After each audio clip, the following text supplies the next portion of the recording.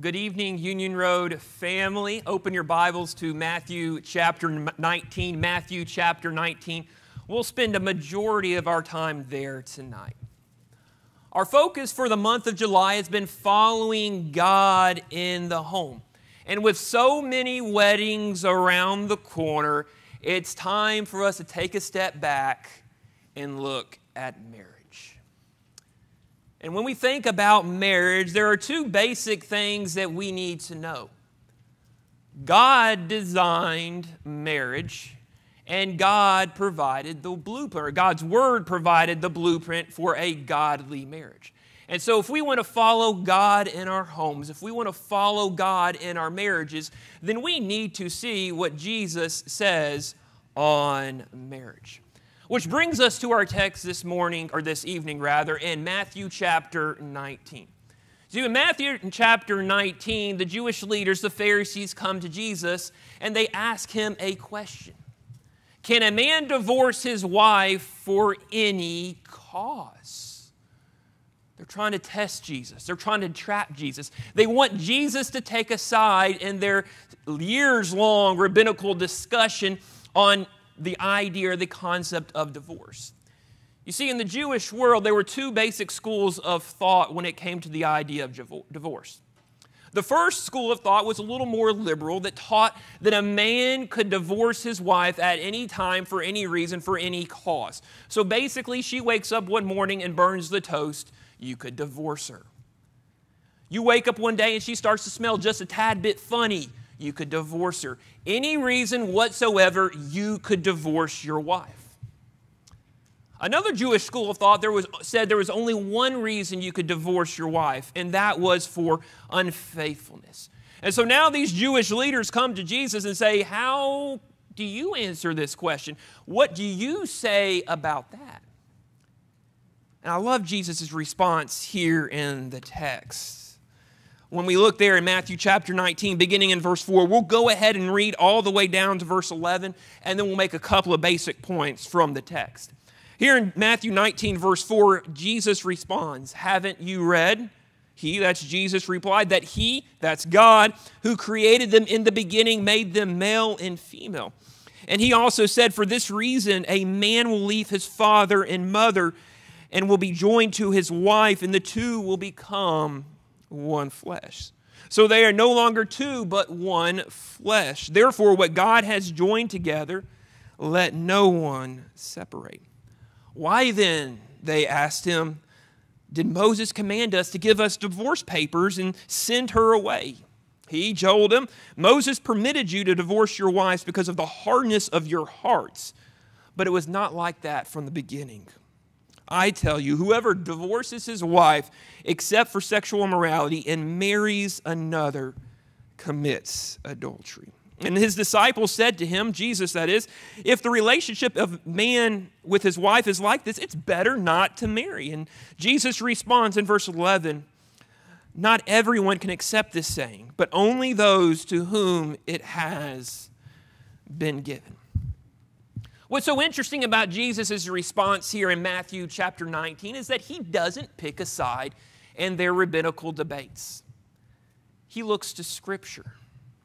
And Jesus goes all the way back to beginning to Genesis 1 and 2. And I think there's a very important lesson for us, that as we look to understand what God wants for our life, what God desires for our life, what God's will is today, that we need to start with Scripture. We need to go back to God's Word. And here in Matthew chapter 19, Jesus goes back to the beginning to teach the Pharisees and us a very important lesson about marriage. And here in Matthew 19, and we'll go to one other passage to pull a third point out, but we'll see three first principles we may say, that teach us, that for us to keep in mind as we think about following God in our marriage, to see what Jesus says on marriage. But maybe tonight you're 16 years old like I was a long time ago, and you're thinking, I am never going to get married, and you're like, okay, I'm going to tune this sermon out. That's what I said. I never thought I was going to get married when I was 16. I'm married and have a kid. So still, listen up. You never know when that special someone's going to come along and sweep you off your feet a couple of times. But maybe you're past a season in your life where you want to get married or you're going to get married and you're going, well, I'm not going to get married, so I guess I can tune this sermon out. You can still remind us, those of us who are married, to follow God in our marriage. You can still remind us and encourage us, those of us who are married, to follow God in our homes. And so I ask you to pay attention still to help us, those of us who are married, to encourage us as we seek to follow Jesus on marriage. The first big principle I see here in Matthew chapter 19 is that marriage is for a man and a woman. Now I realize that is a very unpopular thing to say in our society. But what Jesus says here in Matthew 19 is that in the beginning, God says, I made them male and female. God created them, Adam and Eve. Jesus here in Matthew 19 looks back to Genesis chapter 1, where God creates Adam, and Adam is there alone in the garden. In Genesis 2, God creates Eve. You know, if it was God's will for man to be alone, God could have left Adam alone in the garden. If it was God's will for man to have multiple wives, God could have created multiple Eves for Adam. If it was God's will for Adam to have multiple husbands, to have a homosexual relationship, He could have created another Adam for Adam. But that's not what God did there in the beginning. That in the beginning, God created them male and female, husband and wife. That all the way back in Genesis 1 and 2, God defined marriage as one man, one woman for life. That's God's plan. And that's God's teaching, or Jesus' teaching here in the text of Matthew 19. So what we need to understand about marriage is that God designed it, God defined it, we cannot change it. That is a very unpopular thing to say in our society. But what Jesus is saying here in Matthew chapter 19 is that marriage was established by God. Marriage was not a product of culture. It wasn't created by the government. Marriage was created by God. And only God has the authority to define marriage. Not the government, not the Supreme Court, only God. God designed marriage before government existed. He designed marriage before there was a Supreme Court. And now here in Matthew 19, Jesus looks back to creation when God defined it as one man, one woman for life. And so what we need to understand is that our government, or any government whatsoever, does not have the right, does not have the authority to define marriage. That right and that right alone belongs to God. And yet, because of our society and because of our culture, there is a temptation for us to try to redefine marriage, to redesign marriage. But we need to understand that even as the people of God today, we do not have the right, we do not have the authority to redesign marriage. That's God's prerogative and God's alone. The government doesn't have that right. The church doesn't have that right. We do not have that right. And any attempt to redefine marriage will lead to our destruction. Go with me to Romans chapter 1. Romans chapter 1 provides this picture of a life, of what happens when we try to alter God's plan. There in Romans chapter 1, Paul's writing to the Romans, ironically, and he's describing this world of what happens when we reject God's plan. In Romans chapter 1, beginning in verse 25, Paul says, they exchanged, that's the Gentile world, the truth of God for a lie, and worshiped and served what has been created instead of the Creator, who is praised forever. Amen. For this reason, God delivered them over to disgraceful passions. Their women exchanged their natural sexual relations for unnatural ones. The men, in the same way, also left natural relations with women and were inflamed in their lust for one another. Men committed shameless acts with men and received in their own persons the appropriate penalty of their error. And because, verse 28, they did not think it worthwhile to acknowledge God, God delivered them over to a corrupt mind so that they would not do what is not right. They are filled, Paul says, with all unrighteousness, evil, greed, and wickedness. They are full of evil, envy, murder, quarrels, deceit, and malice. They are gossips, slanderers, God-haters, arrogant, proud, boastful, inventors of evil, disobedient to parents, senseless, untrustworthy, unloving, and unmerciful. And although they know God's just sentence, that those who practice such things deserve to die, they not only do them, but they even applaud others who practice them. Doesn't Romans 1 sound like our society? Like the world that we live in? A society that has rejected God. A society that has rejected God's design for marriage. A society that is reaping the consequences of rejecting God in every possible way. Standing up for the biblical definition of marriage is an unpopular thing to do these days. It's going to put us in conflict with our family. It's going to put us in conflict with our friends, with our co-workers. But if we want to follow God in the home, if we want to follow God in our marriages, if we want to listen and apply what Jesus has to say on the topic of marriage, then we need to remember that marriage is between one man and one woman for life. And we need to be teaching this to our children. If you're a parent today, realize that the world that your kids are growing up in is vastly different than the world that you grew up in 20 years ago, 30 years ago, 40 years ago. It's a world where homosexuality is encouraged. It's a world that does not know God and has rejected God's design for the marriage relationship. Understand that. Make sure your kids understand that. Be teaching them, be busy teaching them what Jesus has to say on marriage. But the second principle we need to see here in the text is that marriage is a covenant relationship. Jesus says here in Matthew 19, really and particularly verse 5, that marriage is a declaration that we are leaving our father and mother and we are being joined to our spouse and that we will become one flesh. That's what it means to be in a covenant relationship. It's a bond that is never to be broken. It's a lifelong bond. And yet so often we talk about marriage right now. We talk about marriage being a man and a woman, and sometimes we kind of forget that it's a man and a woman for life.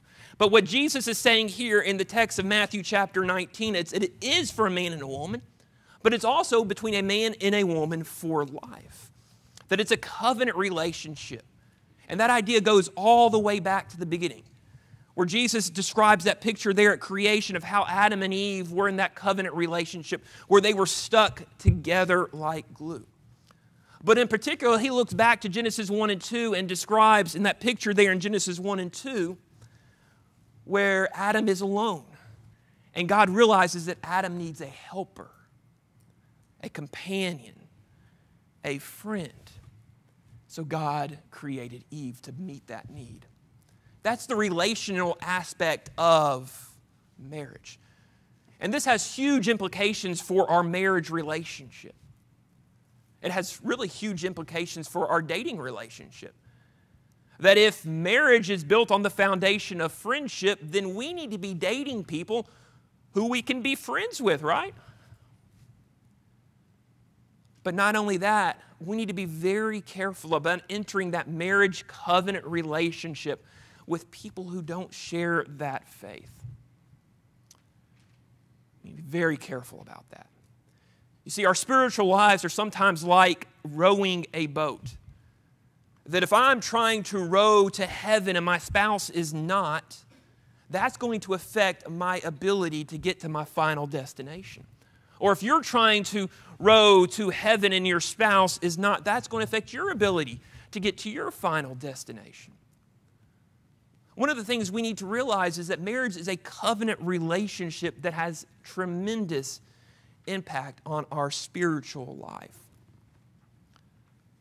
So yes, marriage is about friendship, but it goes deeper than that. Marriage is more than just wanting to be with someone at the end of a long day at work, although we probably should want to be with our spouse after a long day at work. Marriage is more than just wanting to be excited about being with someone on a date on a Friday night, although we probably should be excited to spend time with our significant other. Marriage is more than thinking our spouse or significant other smells like rainbows and lollipop and sunshine on a summer day, although we probably should think our spouse smells like sunshine and rainbows and lollipops on a summer day. But there will come a day when they don't smell like sunshines and rainbows and lollipops on a summer day. And that's why Jesus says that marriage is about two people being joined together by God for life. That's the covenantal aspect of marriage. That when we are married to our spouse, we stick with them even when they don't smell good. We stick with them even when things aren't going well. We stick with them for life. In marriage, everything becomes one. Physically, emotionally, financially, everything becomes one. We become one family, and what God has joined together, let no one separate. That's what a covenant relationship is all about. That's God's law. That's what Jesus says on marriage, and yet that's not the law of our land. Since the first no-fault divorce law was signed by Governor Ronald Reagan of California in 1969, marriage has been under attack. Between the years of 1960 and 1980, the divorce rate in America doubled. In the 1970s alone, 50% of kids born in the 70s were born to parents that divorced. And the numbers have only gotten worse. But if we are going to be lights in the world around us, if we are going to follow God in our home, if we are going to listen to Jesus' teaching on marriage, then we need to use this as an opportunity, use our marriages as an opportunity to shine the light of God's design for the family through our marriage. We need to apply what Jesus is teaching on marriage. And remember that marriage is a covenant relationship that is supposed to last for life. So if we are married, if we may get married in the future, if we have kids or grandkids that are married, let's be teaching them that marriage is for life. Period. The end. No fine print. Jesus in Matthew chapter 19 says that marriage is for life. And while he does go on there in the text to say it is acceptable, it is permitted to divorce when your wife is not faithful or your husband is not faithful, that is not God's design. Jesus says God's design was for marriage to last for life. And so at this point, I'd like to share a piece of advice that was given to Allison and I when we were going through our premarital counseling. That, just as a matter of fairness, I only did because it saved money on the marriage license. But in that premarital counseling, the preacher doing our premarital counseling shared with this piece of advice. He said, don't say the D word. Don't say it. Not in the most angry moment, not in the worst argument. Never say the D word. Because once you say the D word, you can't unsay it. And if marriage is a lifelong covenant relationship, the D word should never be on our mind. Because divorce always involves sin. Following God in our homes means we need to remember what Jesus says on marriage. That marriage is for life, for richer or poorer, for better or worse, till death do us part. Marriage is for life. But at the same time, we recognize that there are times when marriages just don't stay together. Families are shattered. Families are divided.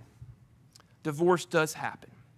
And when divorce does happen, we need to be there for our brothers and sisters in Christ, to encourage them, to support them, to comfort them during that time. And if sin is involved, if a spouse has been unfaithful, as brothers and sisters in Christ, we need to be there to call that unfaithful spouse back to repentance, back to reconciliation with their Savior, Jesus Christ. We need to always keep in mind that marriage is not only between a man and a woman, marriage is for life. But third and finally, marriage is about the gospel. Did you realize that? Marriage is about the gospel. For that, I'd like to look at Ephesians chapter 5. Ephesians chapter 5, and we'll read verses 25 through 32 in Ephesians chapter 5, where Paul writes there in the text, "Husbands, love your wives just as Christ loved the church and gave himself up for her, to make her holy, cleansing her with the washing of water by the word.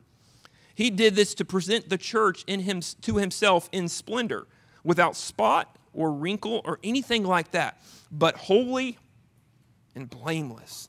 In the same way, husbands, Paul says, are to love their wives as their own bodies. He who loves his wife loves himself, for no one ever hates his own flesh, but provides and cares for it, just as Christ does for the church, since we are members of his body." Paul says there in verse 31, "For this reason, a man will leave his father and mother and be joined to his wife, and the two will become one flesh." This mystery is profound, but I am talking about Christ in the church.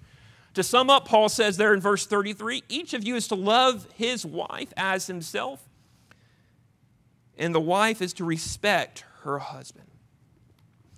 Now, you may be saying here, the sermon's titled Jesus on Marriage. Why in the world are we in Ephesians? Didn't Paul write Ephesians? And you'd be right. Paul did write Ephesians. But even as Paul thinks about Christianity and our faith, as he thinks about the church, he can't help but think about the example of Jesus. How Jesus loved us so much that he gave his life for us.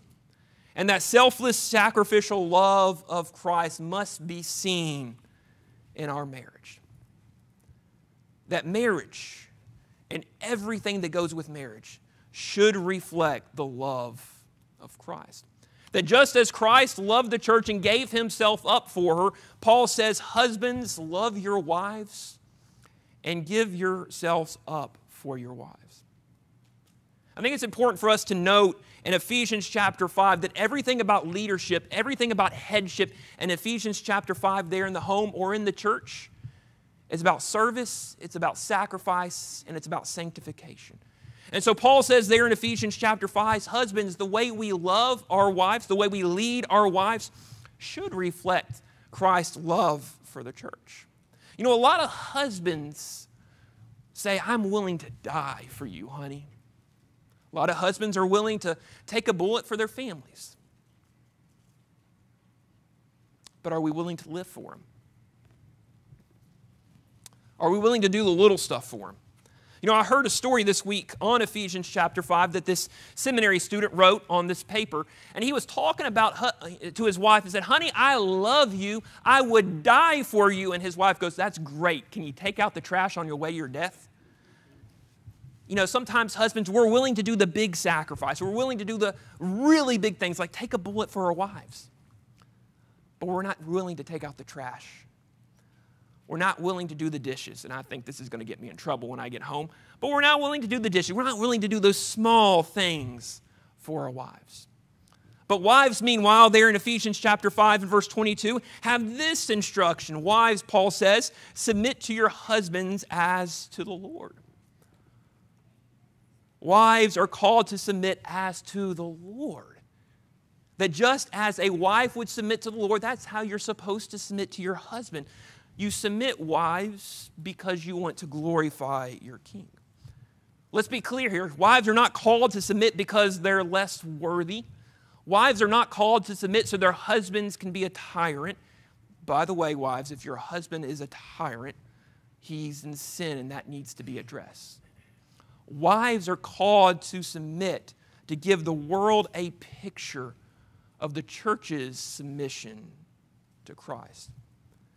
The submission Paul calls for here in the text is a submission to the loving leadership of a faithful husband.